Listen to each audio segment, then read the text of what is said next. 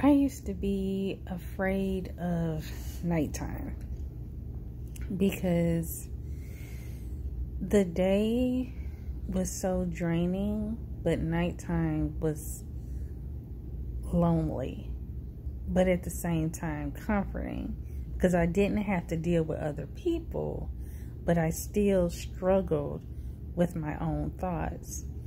And it would be in the middle of the night where I would be scrolling through social media, looking for anything to like connect myself to.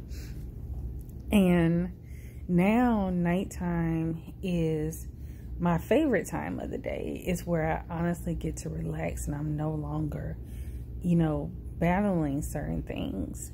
But if you're right now dealing with things at night, I see you and I understand that battle, because what people don't realize is you can separate yourself from a lot of things, but it's really, really hard to separate yourself from your thoughts when they're chasing you down. So positive energy to everyone who may be struggling tonight. May you find peace as you need it.